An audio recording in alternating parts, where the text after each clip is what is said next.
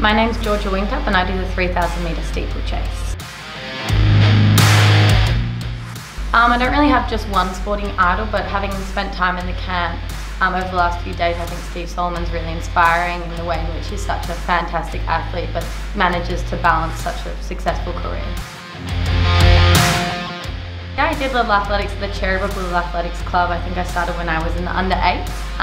And I think that is one of the reasons why I fell in love with the sport, just the opportunities to branch out and try all the events. And I think that's where I really discovered the social side that I love so much.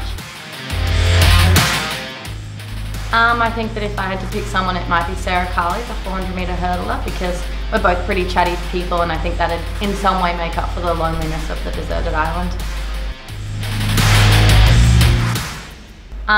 It would definitely be my coach, Ben Liddy. I think that he's been such a fantastic support person throughout the last couple of months, and he really believed in me more than I really believed in myself to get the most out of myself. And yeah.